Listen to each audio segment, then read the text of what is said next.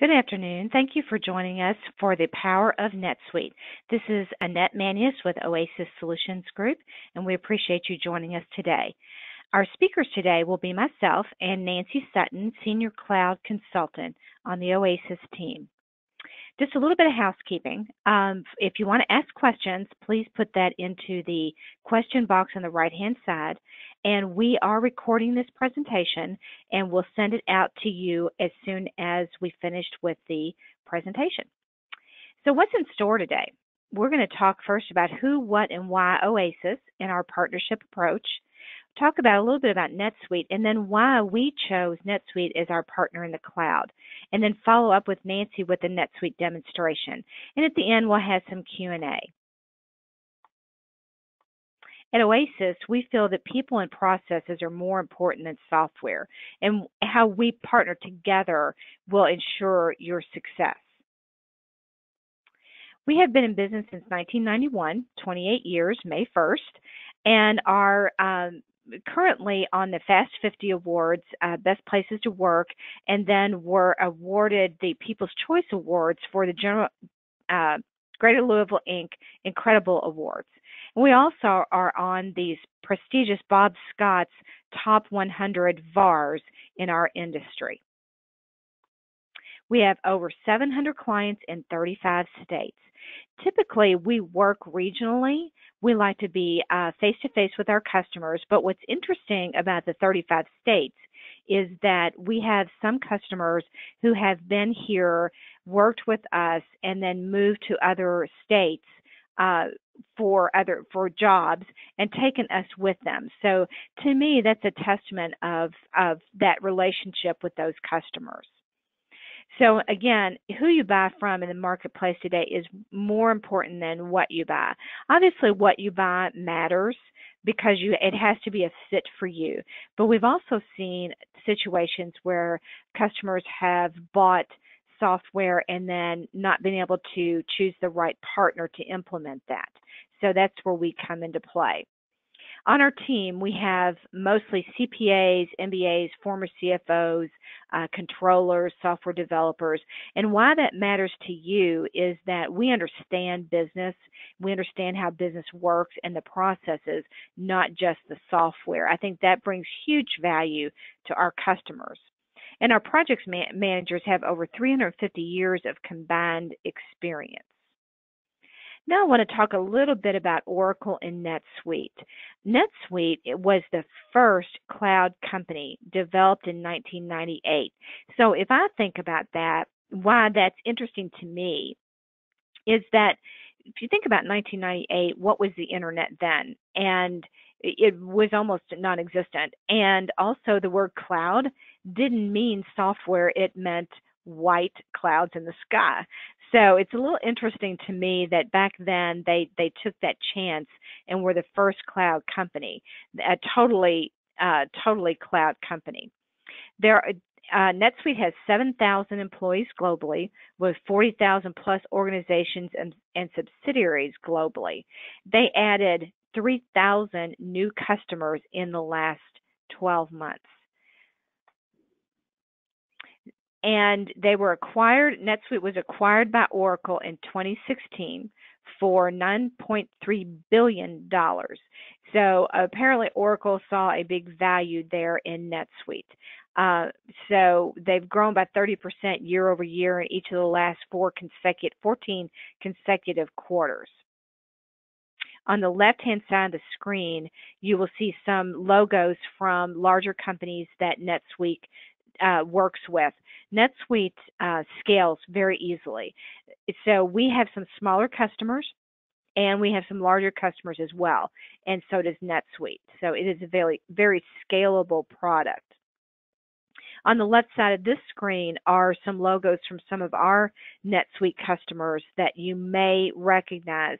They range from service companies to manufacturers to distributors. So a little bit about cloud software, and it is said that cloud software is the last ERP upgrade you'll ever have. Automatic updates are pushed twice a year. And when I talk to people about that, they look at me like, how could that be? And the way that works is it's pushed out, and then you determine if you want to add that on. You will eventually have to add that on, that cloud software. Everyone's on the same version, but you can try things out in a sandbox. So if you have any customizations and things like that, we help you try those out in a sandbox first. So you're not just all of a sudden you wake up one morning and go in and it's different. So we help you through that process. Cloud software is 24/7 device and browser agnostic. So meaning you can get that on your iPhone, on your Android, any iPad, anywhere you are, you can get the information. It's very scalable and flexible. And there's built-in security and legislation compliance also. So talking about security, one of the other questions that people ask me often is, how secure is it, and is it going to be up? What's my uptime? So this screenshot shows you an actual shot from a customer that was up 99.99% actual performance in 2019. So you would get this same screen on your instance as well. And you'll notice down at the bottom there are different certifications, meaning that it is secure, that you're not going to get hacked with the system. So when I talk to people about this, I always ask them, do you bank on the internet? Do you go still into a bank? That's secure on the internet, so you feel comfortable with that. You have Netflix, all kinds of ways that we work on the internet now. Amazon is another really good example of that. So all these systems, especially a system like NetSuite, is going to be secure. They're going to secure your data. And then we are NetSuite solution providers. 42% of NetSuite's revenue come from people like us, solution provider partners. And we deliver the last mile functionality, meaning that we help our customers implement the software, do training, support afterwards, and a lot of different projects and things like that. So we are experts in analyzing requirements, proposing solutions, and then executing the implementation. But we also have standing behind us are the full resources of NetSuite and the other partner community, which is big. So if I think about why we chose NetSuite as our partner in the cloud, about 7 years ago, we started really seeing an influx of information about the cloud, and we thought, okay, we need to analyze some products. So we looked at NetSuite, Intact, and Acumatica. At that time, Intact was not owned by Sage, but those are the products that we looked at, and we determined that NetSuite had the most product depth. So it has the most features and function for our customers and the customers that we typically deal with. So that's why we chose NetSuite. Has been in the market longer. That was a big criteria for us as well, is that the other two products had not been on the market long enough, whereas NetSuite really was the leader in that market. And it really is the most user-friendly, as you will see in the demo. So at this point, I'm going to turn it over to Nancy Sutton, and she will do our demo. At the end, if you have questions, again, just put it in the chat box, and we will answer those questions at the end. For the software demonstration, I plan on stepping through NetSuite's PowerPoints, so to speak, that were just highlighted in the slide deck, no pun intended. First off, I'm going to briefly address security and audit trails. I'm going to try to highlight the efficiency of the role structure by exploring a couple of the role-specific dashboards, as well as diving into a few of the functional dashboards that are available within each role. We're going to try and make sure you get a sense of the single source, real-time, fully integrated application by showing you a new inbound lead from a website, converting that lead to a sale, and actually even sending off a personal email from the CEO welcoming that new customer on board. So trying to do kind of a day in the life as we step through the role process. Through the process, the workflow of NetSuite will guide us through the entire process, and hopefully you're going to get a chance to see how the intuitive interface will help validate how quick user adoption is. Finally, we're going to explore the flexibility of reports and the ease of distribution throughout the organization and the network. So I'm right at my, as you can see, I'm right on the page for NetSuite, and that's about as easy as it is to log in. You can log in from your laptop, tablet, or phone. So I'll just click Login. Then it is going to prompt me for my email address. So I'll click that in, type in my password, and log in. NetSuite uses strong encryption and robust password policies. There's also supplemental security that is available, such as application-only access and ability to restrict access by an IP address. So you can literally limit which users can access the software and from what IP addresses. Single sign-on is available, as well as token-based security. Once you log in, you're logged into your default role. So I'm currently logged in, as you can see in the upper right-hand corner, as the administrator. My customizable dashboard contains portlets, which are customizable, as I said. There is shortcuts that are typically used by a system administrator, including user management, customization, and utilities.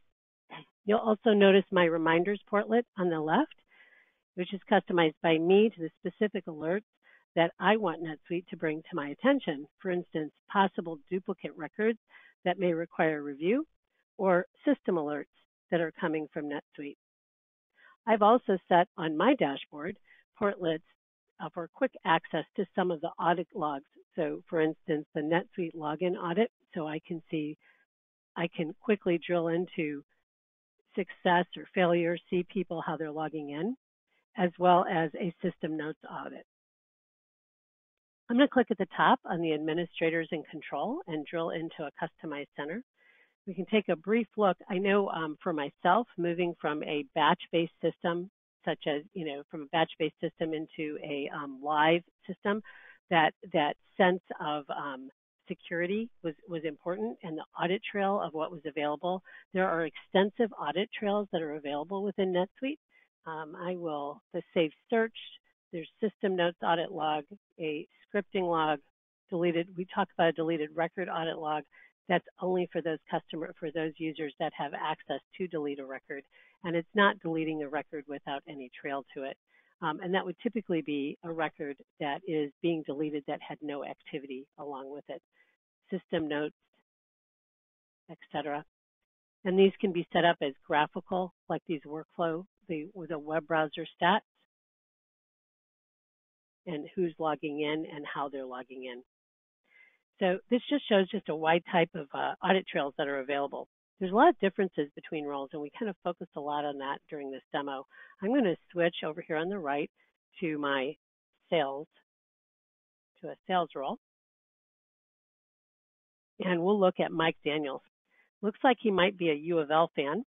Users can set their color scheme under their set preferences. This comes in pretty handy when you hold multiple roles on your system. Frequently, our users might be both a controller and an administrator on the system. So by switching roles, they can quickly see by color what role they're in. And it also helps you if you're trying to switch between a production and a sandbox environment. In Sage terminology, that would be typically you'll have a copy of your company data, and that's what that sandbox would be similar to. So you could do testing. There are several portlets that have been placed on my sales rep dashboard. You'll notice my reminders are different than what the administrator's reminders are. And these reminders are much more in tune with my responsibilities as a sales rep, or Mike's responsibilities. He can use any of these reminders to drill in directly to the activities he needs to complete. So again, it's a full one system. So both the CRM is in the system, as well as your customers and your transactions, your sales orders, and your inventory. So here I can see I have 4 calls I need to complete. If I click into that, I will see the actual calls. From this list, I can quickly drill over to the company if I want, or I can just drill directly into the activity that I need to complete and record my activity. I'll go ahead and click back. There are several other portlets on my dashboard that I wanted to bring attention to. I have the key performance indicators. This has been designed for me as a sales rep to highlight where I'm at with my new leads, new opportunities, and new open quotes. Also within here, I can click on the links, click into the links on any of the details. So I have new opportunities this month. I can click on that and it will show me that list of opportunities, which is helpful. And I'll go back. I even can click on the graphics. So there's a graph available for me as well. And I can quickly change my x-axis to be able to see a daily view instead. And if I wanted to see what these numbers actually are, I can hover. I'm able to export the information to be able to include in an email to my boss, as well as export out to a CSV file. And I'll slide this down and I'll close it out. Dashboards are fully customizable. I can adjust the layout. I can move portlets around, so moving them up and down to be able to see what's important to me. And I also can add or remove portlets from my dashboard. So let's go ahead and add a portlet. I'm going to go ahead and click on personalize, and the types of available portlets display on screen. I have standard content, report snapshots that I can add, trend graphs, as well as customized apps. And I can click on quickly on currently used to see what's currently on my dashboard. So we're going to go back to standard content. And I'm going to add the calendar. It's as easy as clicking the button and it's on my screen. I'll go ahead and close out the personalization. From here, I can see what's going on and what I have to complete for today.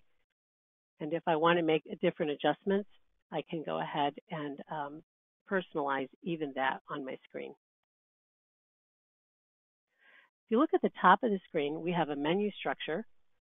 The menu that you can use, we have classic style menus, something very similar to what you would see in Sage, but we also have what we refer to as centers or custom center menus.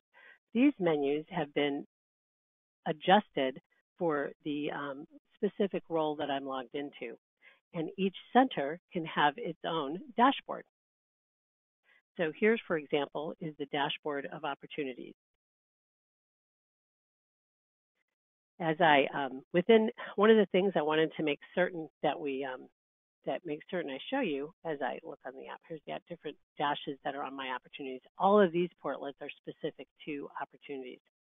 But one of the things that I found great about NetSuite is how easy users adapt to it and how quickly they adopt it. And one of the reasons I believe that is as one of my clients said, you can get there from here. It's extremely intuitive interface. So as a new sales rep, if I wanted to add an opportunity and I wasn't quite certain how, there's several ways to get there. I can go through the menu system and go to opportunities, transactions, and click on new. Or I could click on my quick add and go to the opportunity, and from here, it will create an opportunity fairly quickly. I could have opportunities on my shortcuts. If I wanted to add an opportunity for a specific customer, I can look quickly at my recent records. Bob's Burgers is one of my customers. It's actually a lead. And from here, the Create New button exists also. And from here, I can go quickly down to create an opportunity. If none of that, I can't remember any of that, the worst case, I can even type in opportunity. And from here, I can click on the page to create opportunities. So you can see that it's pretty intuitive to figure out and to move your way around the software. Let's go ahead and follow what I promised, and that is to follow that inbound lead. So within NetSuite, you're able to create quick custom forms, customer forms that you could set up on your website. These forms require no HTML or coding. This is one that I created that allows us to capture lead information. So Sandy Squirrelson from Spacesuits has requested some information. Just go ahead and click Submit. And we'll return back to being Michael, and we're sitting at we'll go return to our home dashboard. I'm going to minimize my calendar so I can see my reminders. And if I quickly refresh my reminders, I'll see that I now have 2 web leads. A moment ago, there was only 1. As I click in to these web leads, you'll see there's Sandy Squirrelson. It just came in. So I need to follow up with her. I'm going to go ahead and click on Edit to pull up the lead. Give Sandy a call. She says she's interested in purchasing some monitors from us. So I'm going to first confirm that this address is indeed where she wants us to ship it. She says it is. So I'll set that as the default address. I'm going to go ahead and click on Save. So that change is instantaneous. And if I wanted, I could actually log the call from there as well. I'm going to go back to Viewing. To log the phone call, I would click quickly on Communication, and I could log the phone call. And this was a follow-up on a web lead. And she's planning to call back later today to confirm the quote. Excellent. I'll go ahead and hit Save. That quote is on the system. So if I happen to be out to lunch, someone else is going to be able to see the message for the call. The next thing I want to make sure I do is go ahead and get that quote in the system for her. I'm on the lead. I'll click Quote.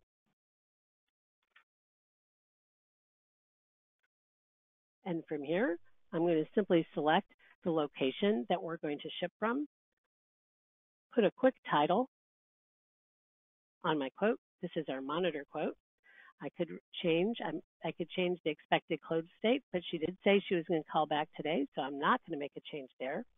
And down at the bottom of my screen, I can start keying in the items. I know she's interested in a Dell monitor, so I could start typing Dell, and all of those monitors that begin with Dell will pop up for me.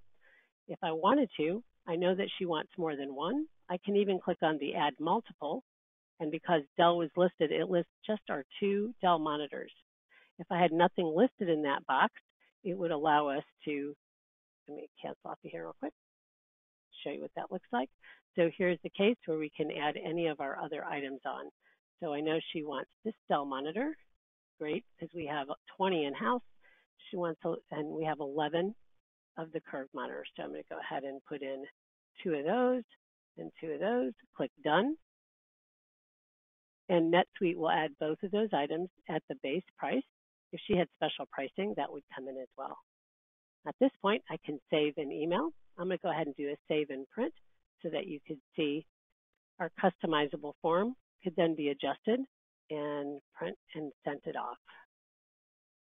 Sent it is the new word. There we go. So the quote is in. So later on in the day, if she calls back and she's ready to go, I can slide over to my recent records. Here's the quote that she had put in. I can click Sales Order, and now it's going to convert that quote to an order. At this point in time, I can make any changes to it. I can record her purchase order, make changes to the line information, if how she wants to ship, and I can click Save.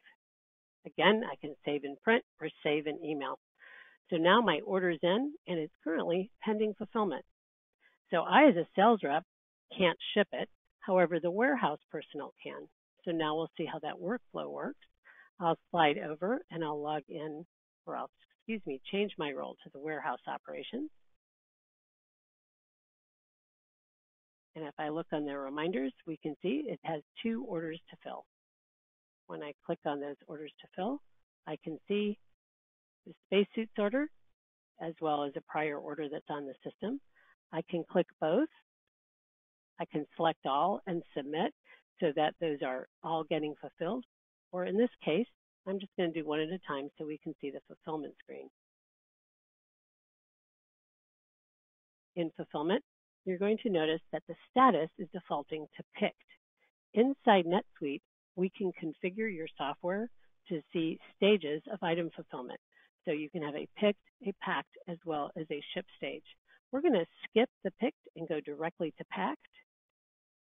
On the shipping screen, I'm going to note that this is a residential address that we're shipping to, and I'm going to save and print the label. At this point, it's going to print off my UPS label for me because we're completely integrated. And if we look on the shipping information and carrier information, it's fully integrated. So we'll also have on our packages, we will have our tracking information will get written back to NetSuite. The next step in the process is my end of the day routine, because what happens at the end of the day? UPS shows up, the truck shows up, and we want to ship everything out the door. So I refreshed my screen. We can see that orders to ship changed from 5 to 6. I'll click into here. Typically, what would we do? We would say, yep, these are all of the orders that went out on the truck, and we could click submit. For purposes of our demonstration, I'm just going to click into the spacesuits order, and at this point, I can mark it as shipped, and it's now ready for invoicing. Our invoicing is done by our AR analyst role, so we'll quickly change over to our AR analyst. In her reminders, she can see that she has 11 sales orders to invoice. She can click on the invoices. Screens look very similar to what we saw in item fulfillment. So training and user adoption is quick because once you learn how to do one piece, the next piece is pretty straightforward. And we'll click in. Here's our invoice, our order. I'm going to go ahead and click bill that we're ready to bill this invoice. It's going to create the invoice. If there was something that accounting needed to add to it at the invoice stage, they could do so. They can click save, as well as save and print or save and email. And that save and print and save and email, you could set defaults at the customer. So, and you can follow the defaults as you go through the process, and that can all be automated. So we'll return to her page. And instantly, by the way, Sandy Spacesuits is on the scene. So we'll go to AR Aging. And if I do a find, can't remember the name of the company. I think it was Spacesuits. Could be wrong. There it is. That's Photo Space. But that gets what you see is, let's try Sandy's.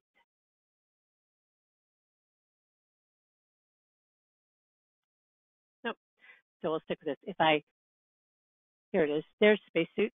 So if I slide down here, here's my customer Spacesuits, their current balance, and I can drill into that current balance.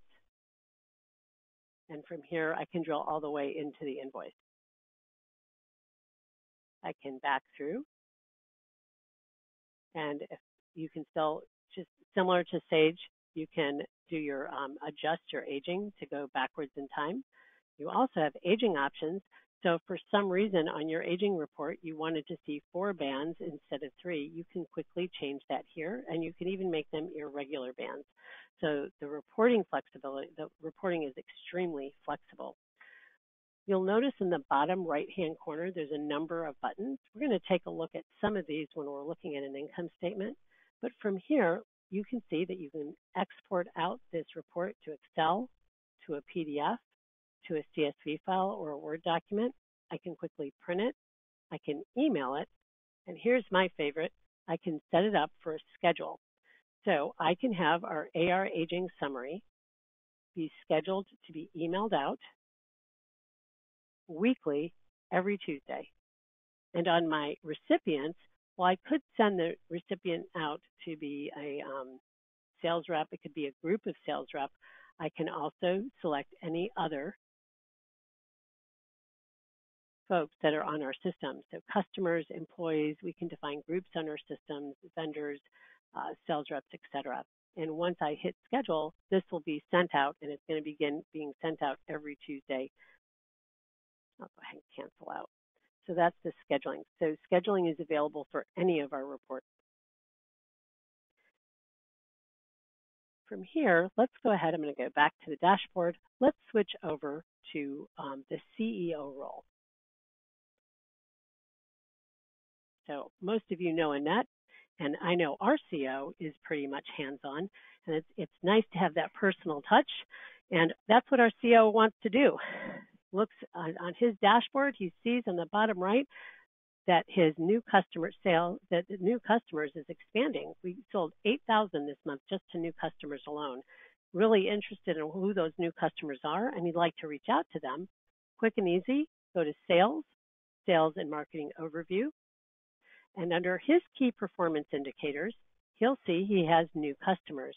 I'm going to refresh it just to make sure it's current, and now I can drill into who my 12 new customers are. And there's Sandy, there's the spacesuits. I can drill into the customer, and then from that customer, I can send off a quick email welcoming them on board.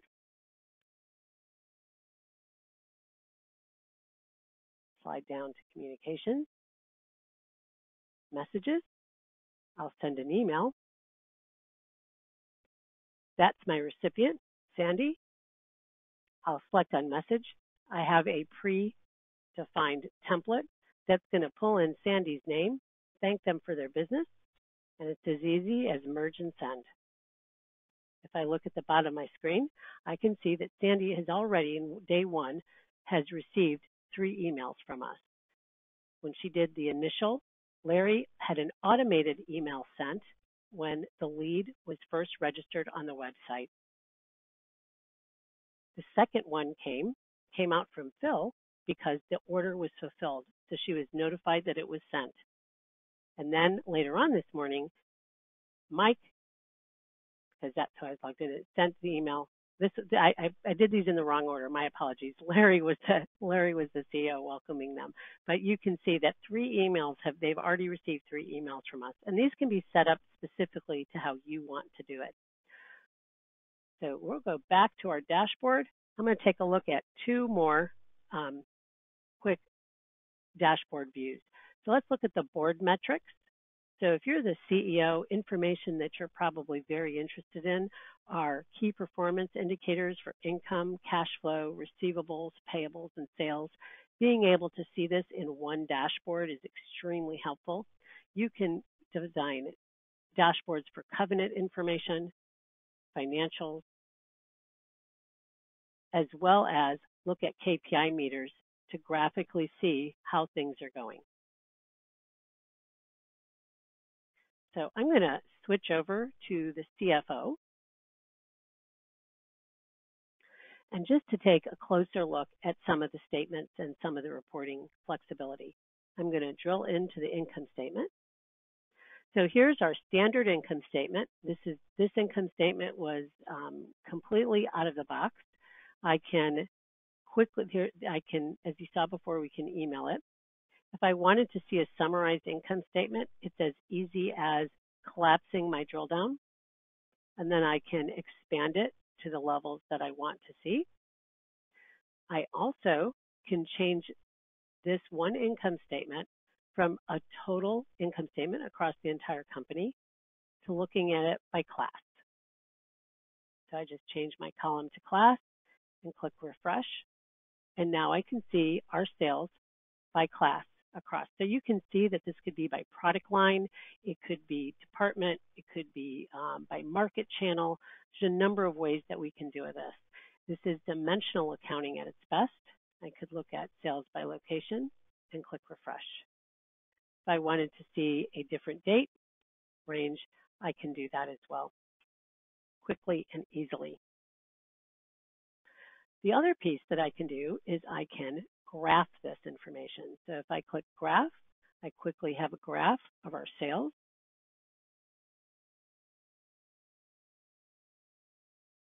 We can export to Excel, to PDF, and as you saw before, we can email and print.